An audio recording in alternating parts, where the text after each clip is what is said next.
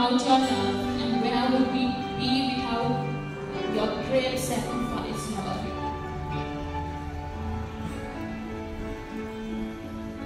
Thank you for your faithfulness and for your grace. And thank you for being our way maker and our promise keeper, Lord.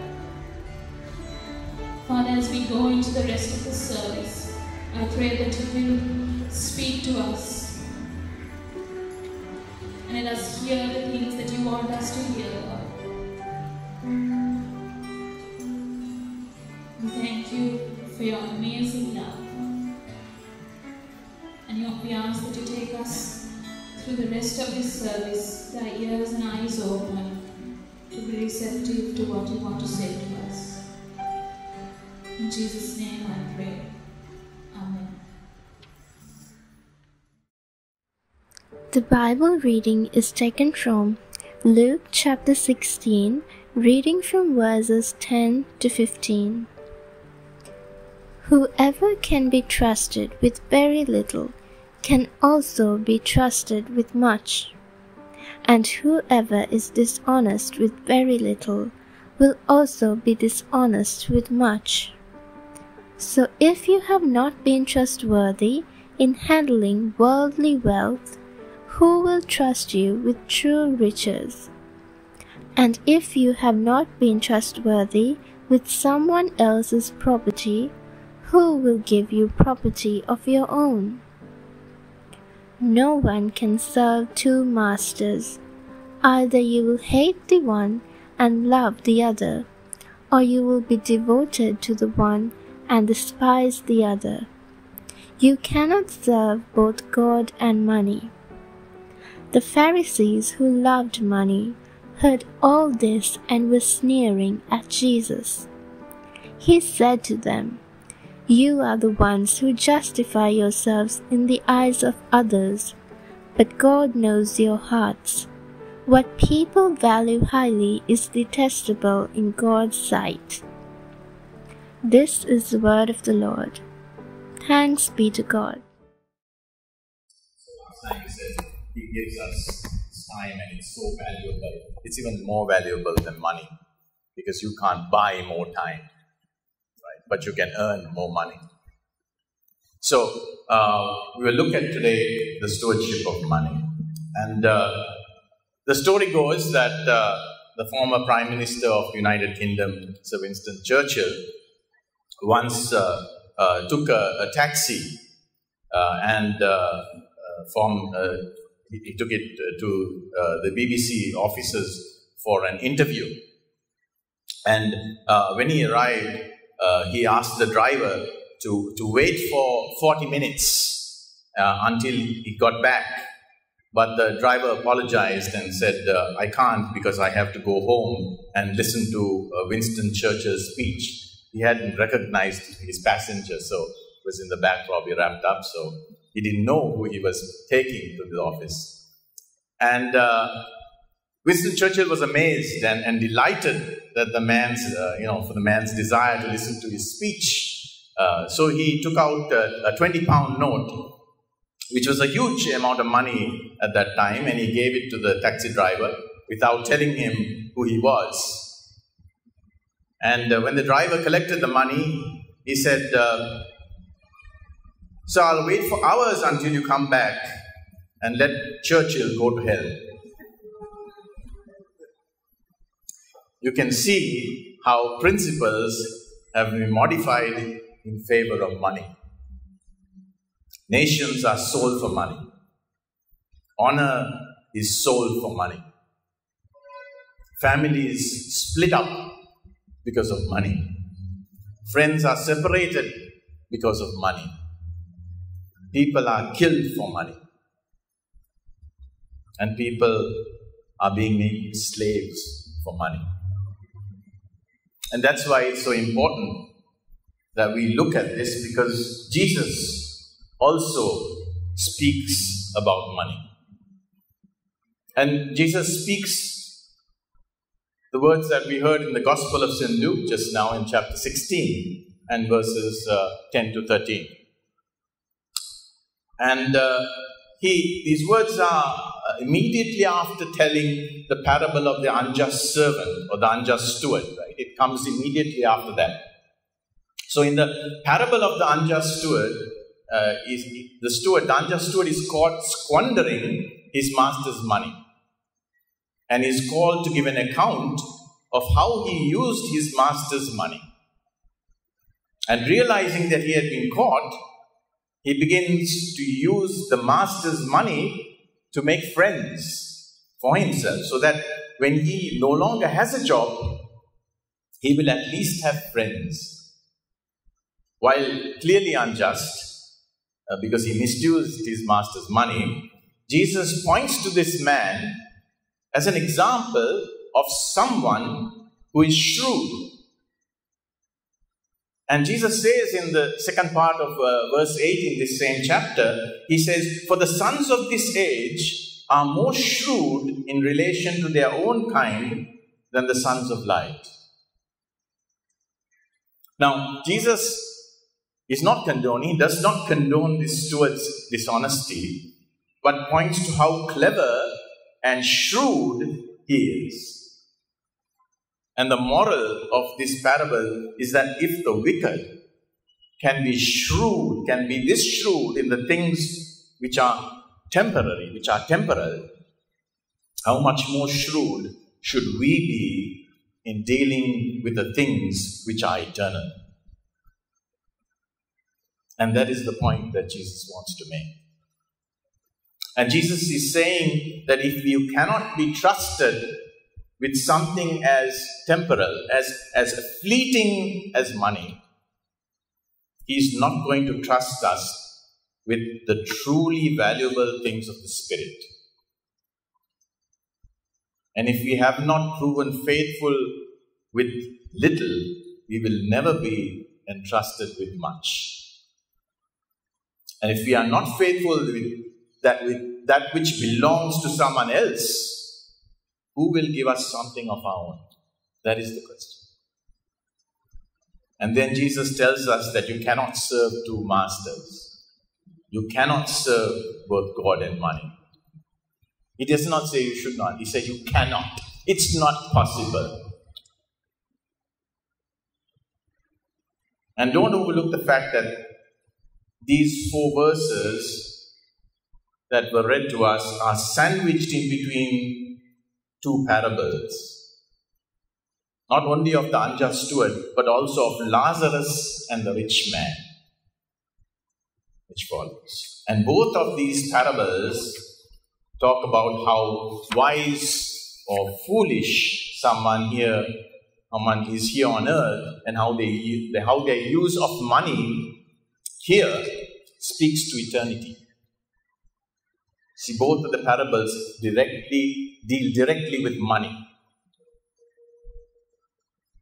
And we know this from verse 14, where the scripture tells us the Pharisees were listening and scoffing at him. Right? They were sneering. Right? It says that they were lovers of money. That's what happens when you become a lover of money. When someone tells you the truth, you don't even realize it. You just scoff at them. Now, I want you to think about money in 4 simple terms, right? In 4 terms. First, it is a trust. Right? It is something God has entrusted to our care. Right? Something which belongs to Him, but which He has given to us to invest on His behalf. So we must look at money as a trust. The idea here is that He will get a good return on His investment. Right? If He trusts us with little and we use it wisely, He will trust us with more. That's why He says in verse 10, "He who is faithful in very little thing is faithful also in much." So money is something God has entrusted to us. It is a trust. The second is it is a tool. He expects that we will use it to further His kingdom here on earth. Using it as the best as we can to reveal His glory and to relate His gospel to those around us. And to the one who is spiritually minded, money is never something which should be used, it should become an end in itself. It should never become an end unto itself. But it is merely a tool, something which is to be used to accomplish a greater good. Something of far greater value than it. If I give an example, it's like a rope thrown into the water to save someone from drowning. Right? The rope is not what is of real value. The life being saved is what is of real value. The rope is just a tool that you use. And so it is with money. It has value, but only to the degree to which it is used properly. Only to the degree that it is used to further the kingdom of God. So, the second aspect we have to look at is that we have to use it. It's a tool that God has given us. The third is that it is a test. It's a test. God often gives us something of lesser value to see if He can trust us with something of greater value. And that's logical, right? You don't give someone immediately something that, they just cannot handle. Right? So if He cannot trust us with something as fleeting as money, why should He trust us with spiritual things of eternal value? If He cannot trust us to make good decisions with the small amount of money that we have, it stands to reason that we cannot be trusted with the large amount of money that we may want. And I'm sure, most people want more money. But can we be trusted with that? Would it not bring us great harm if we did not know how to use it? And just for the record, God can give you as much money as He wants to give you. And He can leave you with as little as He wants to leave you with. Both options are open. And when we are dealing with someone who has our very heartbeat in his hands, we shouldn't quibble over something as temporal as money. We should seek to pass the test and use it as He commands us. So, thirdly, it is a test. And the fourth thing is that it is a thermometer. When you come in every Sunday now, you get your temperature checked. A digital thermometer. And this money is also something like that.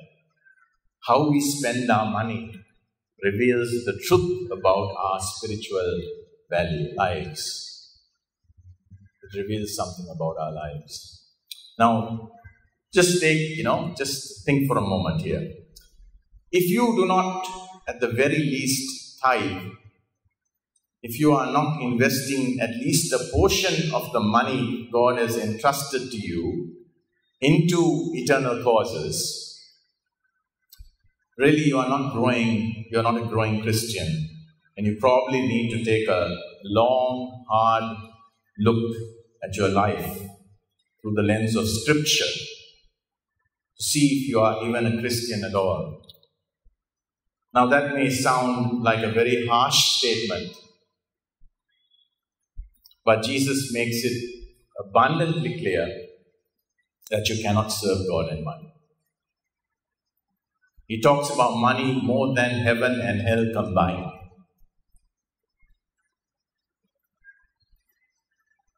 It is clear Jesus thought the use of money was an important thermometer of our spiritual lives.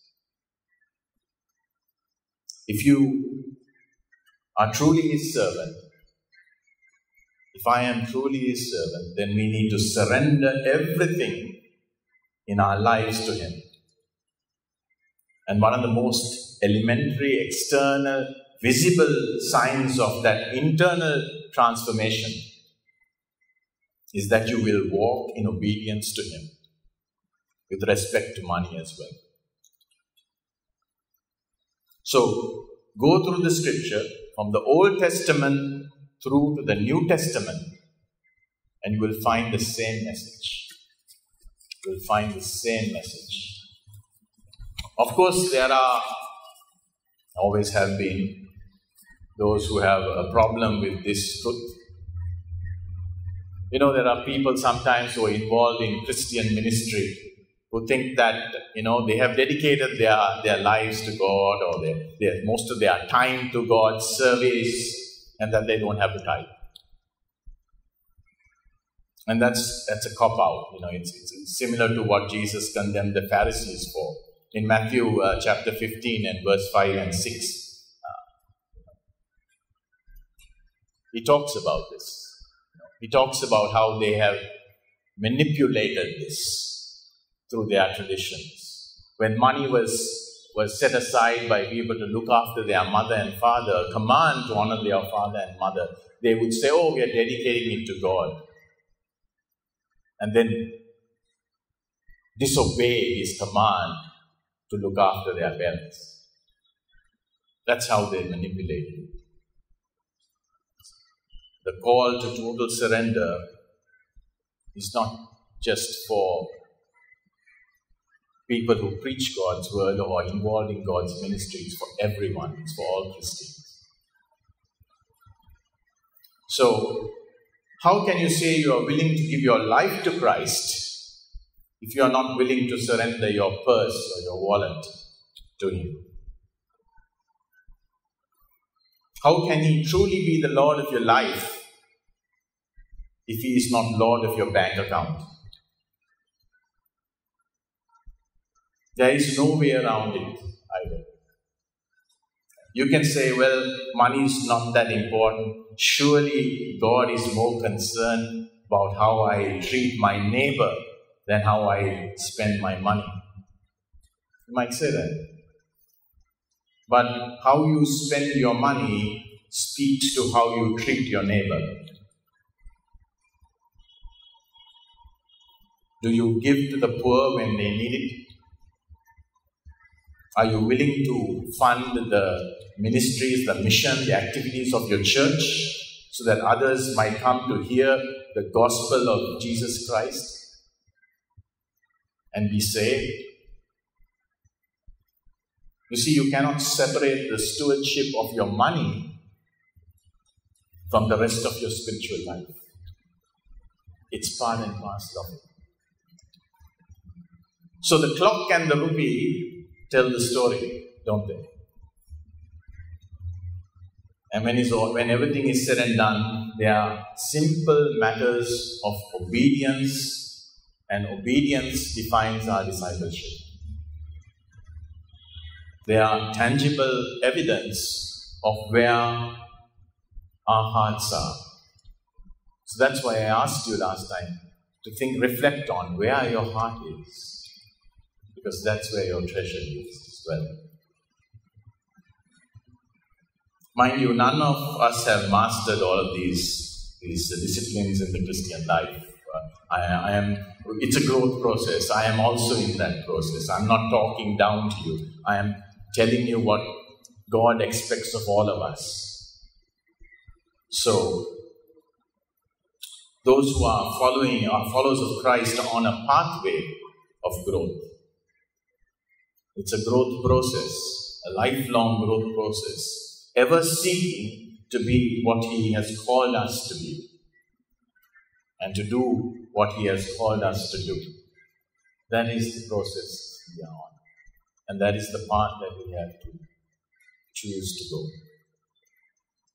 So now, allow me to suggest several things which might help you grow in this area of your walk with Christ.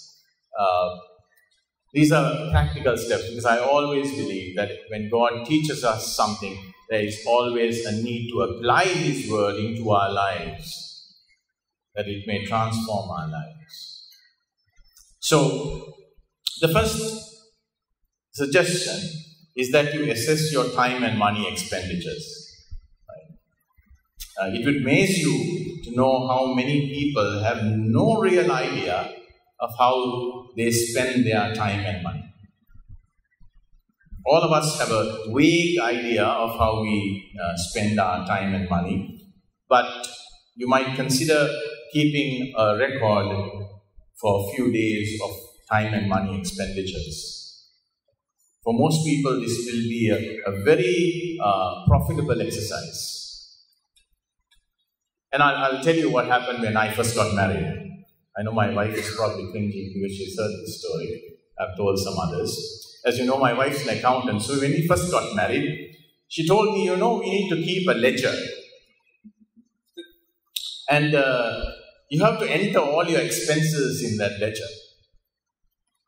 So there was this little book that she had prepared and it had different columns. Accountants love columns. So there was receipts, there was household expenses, entertainment, when you buy food out, capital expenditure, standard payments, medical expenses, the vehicle expenses of the vehicle, utility bills, gifts and donations, tithes, and another column called miscellaneous. So, being the meticulous, our medical training tends us to be very meticulous. So, to the very last cent, I used to enter all my expenses, 25 cents and 75 cents. So, at the end of the month, my wife used to go through this book and close the accounts. And I noticed after some time that in this miscellaneous column, there is a figure. It's just a figure. It says miscellaneous expenses. And I said, what is this? He says, no, I just have to balance the books, so that's a figure I have to put in. It wasn't my expenses. But it really did teach us. It taught us how we were spending our money. It really told us where our money went. And it was a very useful exercise. So, I would suggest that you also do this with your time and your money. Then you will understand how you spend it. The second is to set some goals. You can start out simply, but set some goals as to where you are going to spend your time and your money. Prioritize your life on paper and then live it out.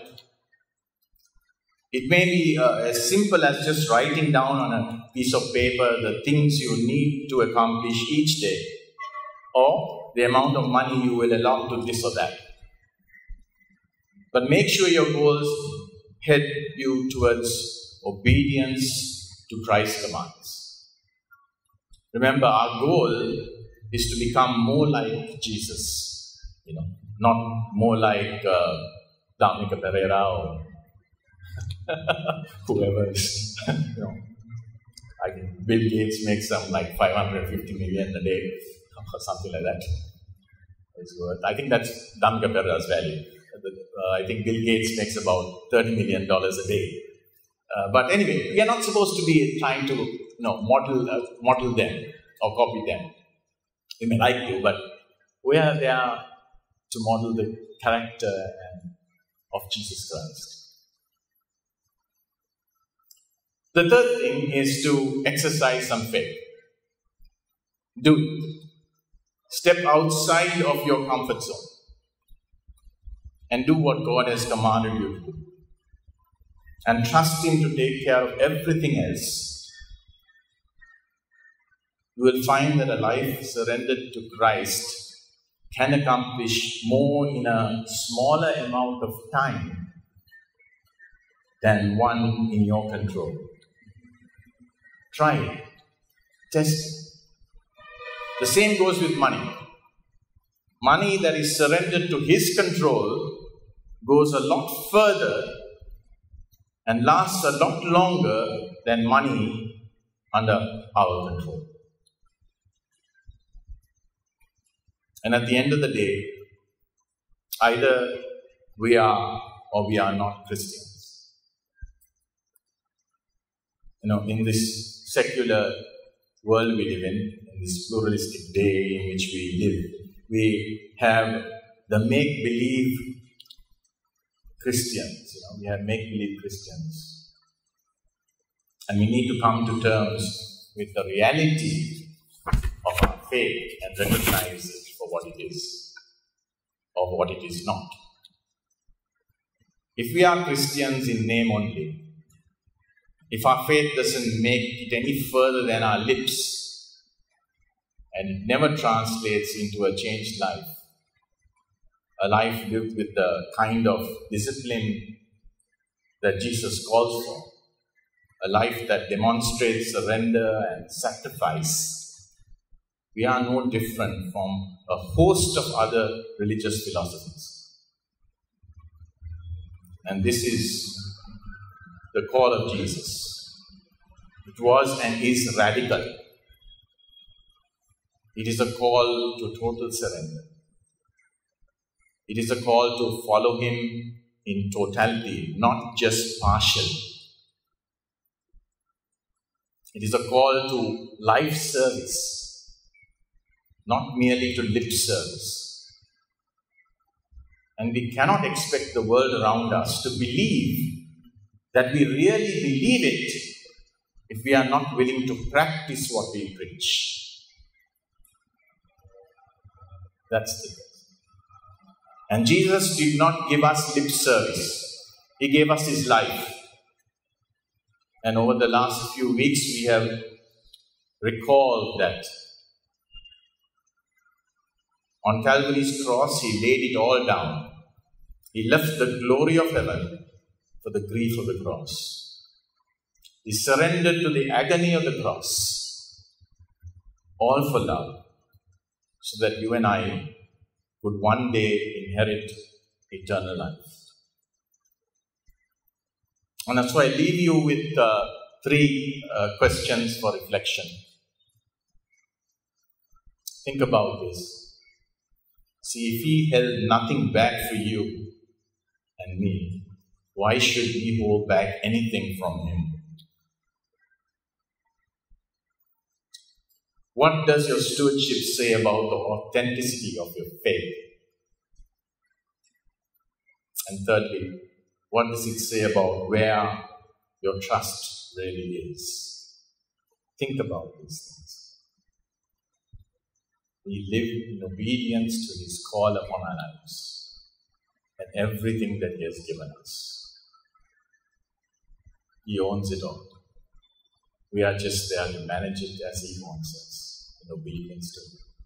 So that at the end of the day, He will be able to say, "Welcome, my good and faithful servant." Shall we pray? Heavenly Father, we want to thank You for Your word. We want to thank You that it teaches us to live according to Your will and purpose. We pray, Father, that Your Spirit will lead us in obedience to Your word, to be doers of Your word, and not just hearers. That in the area of stewardship of what You have given in our lives, for us to use for Your glory, Father, may we use it wisely and well. May we be faithful stewards of everything that You have given us, our time, our money included. Father, we ask that You will enable us,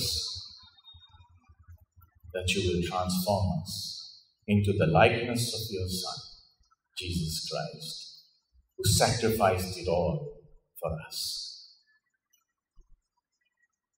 We pray all this in Jesus' mighty and matchless name. Amen.